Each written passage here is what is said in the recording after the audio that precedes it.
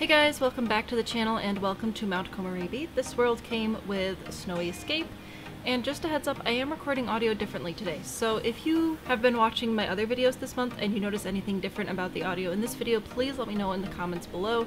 I'd like to know if this setup is worth it or if I should just stick with the headset. With that out of the way, here are some pictures that we'll be working from today. As you can see, I kind of have more traditional styles as well as more modern constructions, and we will be going over both of them today.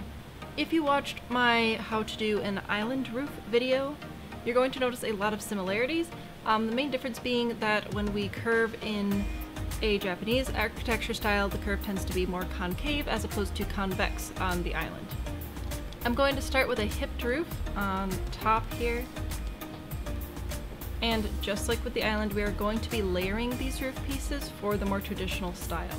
So we're going to pitch it down a touch, hit Shift C, and then using these extra curve controls, I'm going to bring the eaves up and bring this down. About like that. Next, I'm going to grab a gable and face it toward the front of the build. Shift C again and do my best to line this up with the rest of the roof. How you can tell if your roof is lining up or not is if this white area is just overlapping, it should be pretty well lined up. From here we will add roof trim, and the good news is this pack actually came with some roof textures because it's not generally steel or thatched, but is instead has more of these tile-like shingles that I'm suddenly forgetting the name of. And that's sort of the base process for getting this roof style. There are also some roof decorations you can add for extra dimension on the roof. Hold down Shift to be able to place multiple pieces without having to reselect the item. And there's a start. Down here I'm going to start with a half gable, and I'm going to cover a little bit of the porch here. I'm going to bring in this eave, pitch it up a bit, and give just a bit of a curve.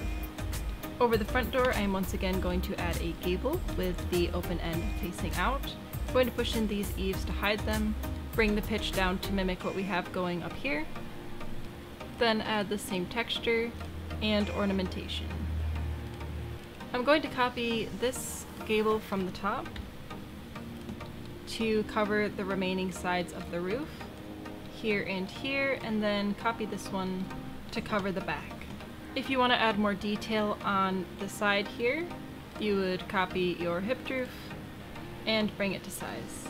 Some roofs have a pretty dramatic overhang, so if you're copying an image with those, you'll just want to bring out the eaves a bit here.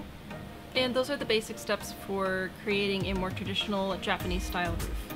Because the roof pieces are curved, especially in a concave curve, you are going to have to play a lot with getting the pieces to line up properly. Holding Alt can be a really helpful tool, and when in doubt, just add more roof pieces. Speaking of adding roof pieces, in order to get this to look like a more modern construction, we are actually going to be removing roof pieces. The first thing I'm going to do is replace all of our wooden siding with a more modern stucco siding, get rid of the extra ornamentation on the top roof, and then get rid of about half the roof pieces. For example, this one, and this one. I'd probably also straighten out some of these curves a bit, although not completely. And that is how I would roof a traditional meets modern Japanese home. If these tips helped you out, don't forget to subscribe and like the video. By this time next week, I will have released a video going over some tips and tricks on roofing with round walls, as we are getting those, I believe, on Tuesday. I am super excited, so if you're also looking forward to building with round walls and want some tips and tricks to get you started on the roofing, don't forget to follow along for that. You can check out the top card here for more roofing tutorials, or check out the bottom card, which is more specific styles broken down. So let me know how I'm doing in the comments below, and I look forward to seeing you tomorrow. Bye!